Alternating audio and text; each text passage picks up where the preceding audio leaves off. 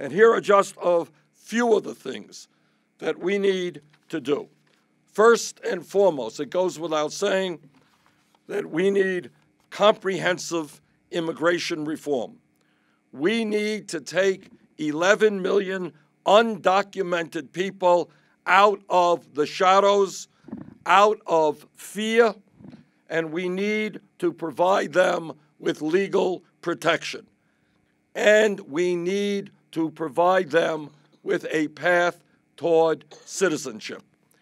And let me be as clear as I can be. If Congress does not do its job in passing comprehensive immigration reform, I will use all of the powers, the executive powers of the White House, to do everything that I can.